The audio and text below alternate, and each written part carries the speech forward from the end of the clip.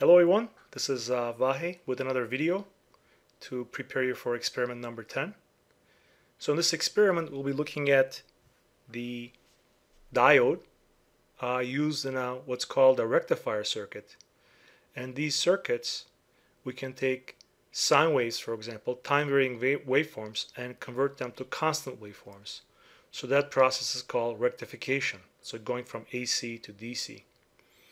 Essentially, your desktop power supplies that do the constant voltage outputs that we've been using, the 5-volt supplies, those are basically rectifiers because they plug into the wall, which is AC, and they give you DC, relatively constant output voltages.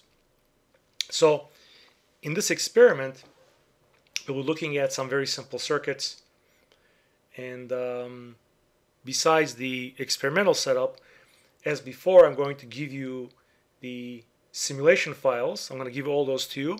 So you can use those to determine kind of what your expectations should be as you build the circuits. So let's get started.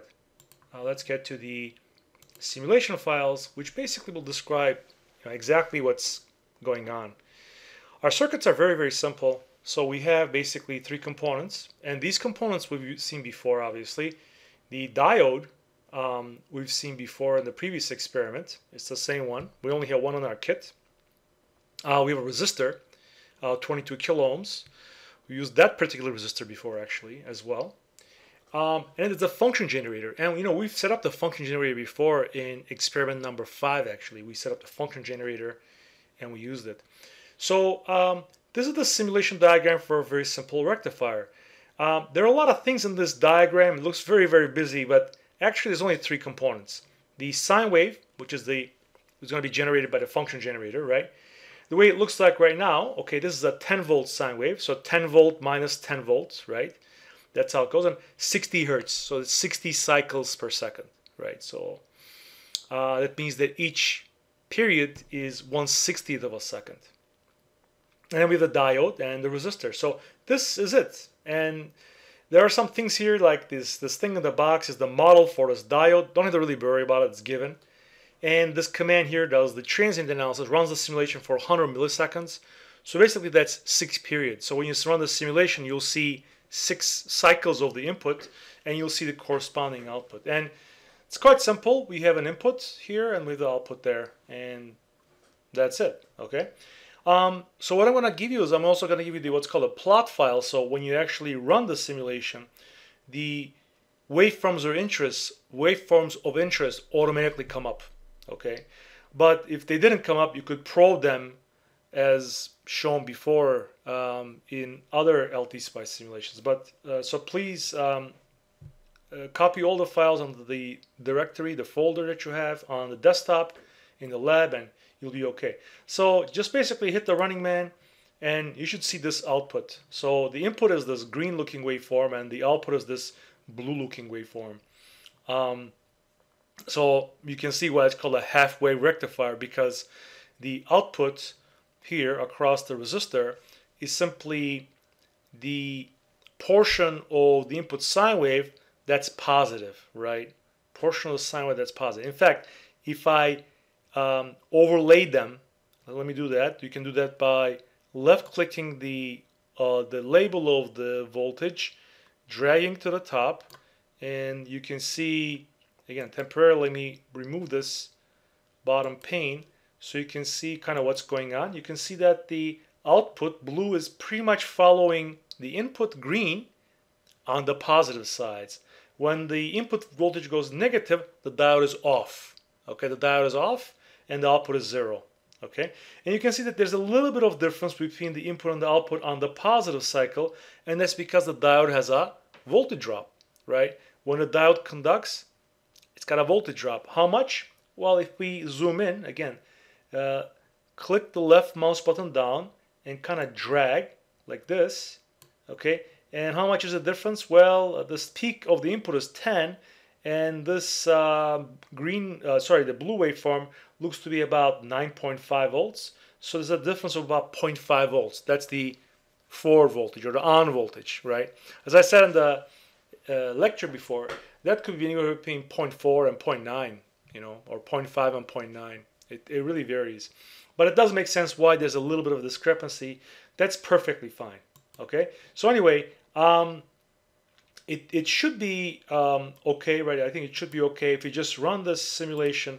You automatically get this, and it'll even be in a form where they're in 2 panes. So let me close it to show you. So if you're like this, right? We just input this file, run the simulation, you automatically get the output like this, and you know, there's nothing really for you to do except just look at it and copy it down, right?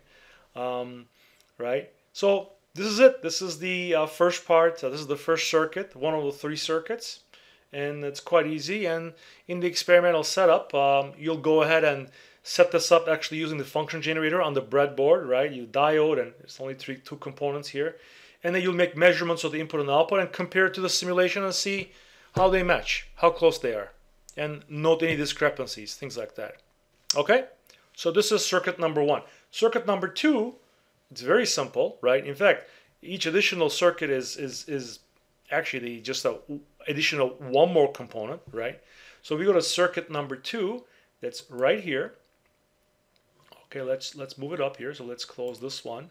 Let's close these, and let's move up to circuit 2. Okay, circuit 2 is this, and what's the difference here? All we've done is we've now put a capacitor across the 22 gate resistor. So we're going to use a component that we've used before. As I said, we've used all our components here. You've seen this before. It's the 100 microfarad electrolytic capacitor. It's the can looking capacitor, right? And be sure to note the positive, right? The positive will go to where the out is, and the negative side, which has the minus signs, right, on the can package, that goes up to the ground side, right? Other than that, is the identical simulation. We're just simulating for 6 periods and looking at the output to see what happens, right? So if you click on the running man, you'll automatically get this waveform, and as you can see, right, the output voltage is now not going up and down, right?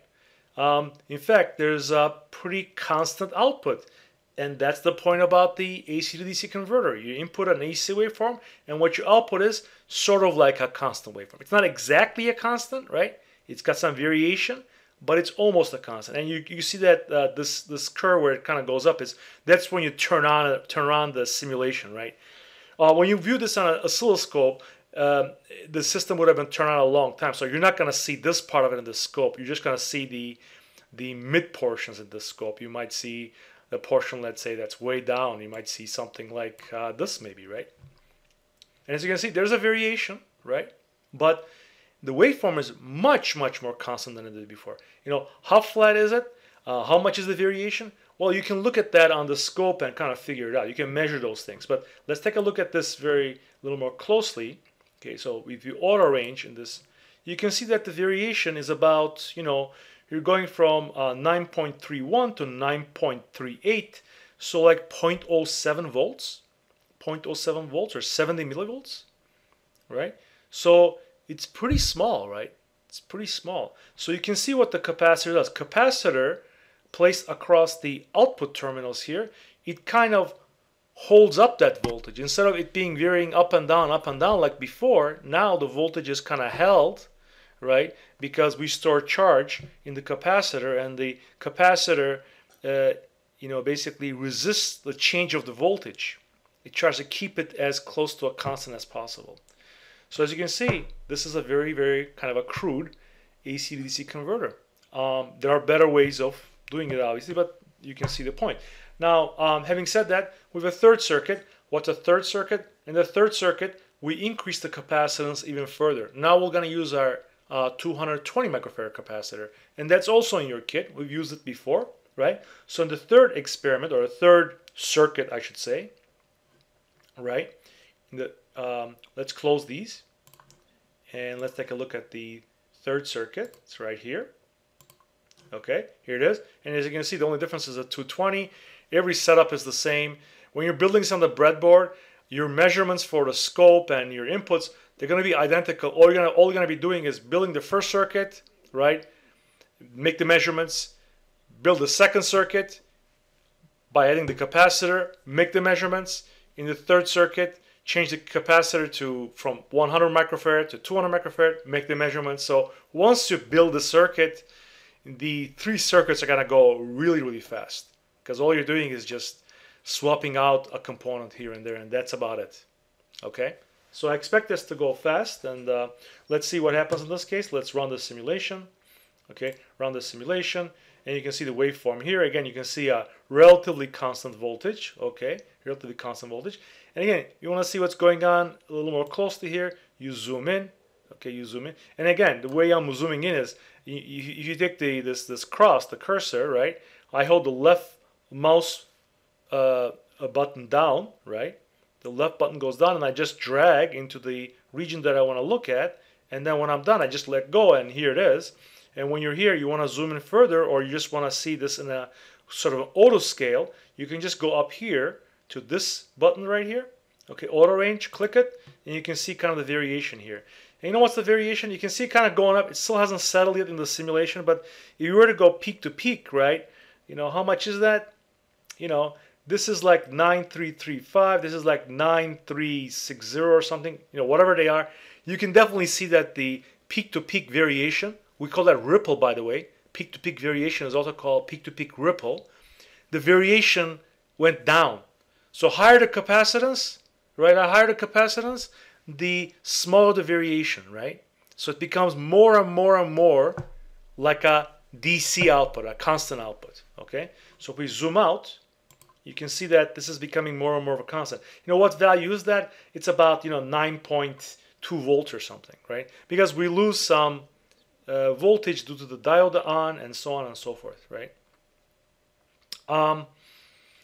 Anyway, I hope you find this video useful. It's not a very long video, but again, we're using things that we've used before. We're using the diode that we used before. We're using the capacitors that we used before. We're using the function generator that we set up before. And we're using the simulations that we kind of are familiar with before. But they're different circuits. But I will give you the schematic files. Those are the ones that end with ASC. Okay, those are the schematic files. Like this one is a schematic file. And then you also get files that have the same name but end with PLT. Those are the plot files. It's not the data, but it's what to plot, right? So if you have those files together in one directory, as you've seen before, it's just a reminder, okay? I'm just reminding you. If you have that, if you click the running man, these waveforms will automatically pop up. Nothing to put in, nothing to probe, nothing to click. It just automatically comes up and you can just work on it directly. The only other thing you may do, of course, once the waveforms are up, as I did here, you may want to sort of zoom into a region like this, right? Go in here and let go, and then maybe auto range to take a closer look to see what's going on. Sorry, I just undid it. Okay, so you can go over here and you can maybe go auto range like this, okay? And then maybe take a closer look at what's going on in here, right? And you can estimate. You don't have to be perfect, right? You know what this level is. It's 9324, and this level is 9359. You can see roughly what that difference is. So that variation, okay, that peak-to-peak variation, we call ripple, R-I-P-P-L-E, ripple, okay? It's the terminology. This is basically it. I'm going to make the video available as soon as possible. I'll send a message when it's up, obviously. You'll know it. If you're watching this, you'll already know it, I guess.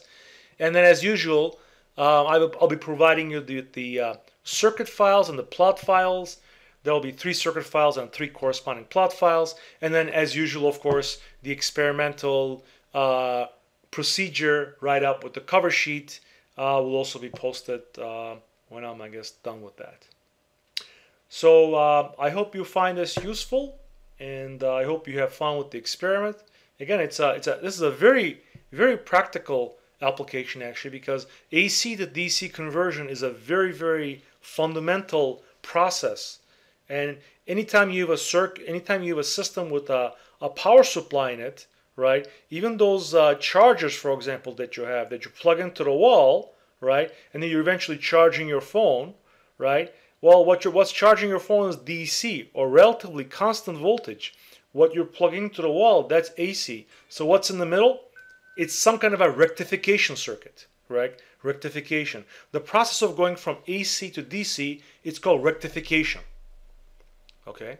rectification. And circuits that do that rectification are called rectifiers. Right? So there, if you can imagine how many times you're doing that, how many devices you have, you realize that some kind of a rectifier circuit is in pretty much every device almost you own. So you're interacting with it indirectly probably every day. Okay? So that's the idea behind this, and this is a simple example of showing how that kind of works.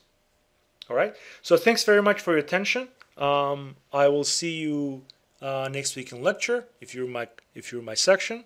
Otherwise, have a good week, and hope to do one more of these videos for experiment 11. So over and out for now. Until next time. Thank you.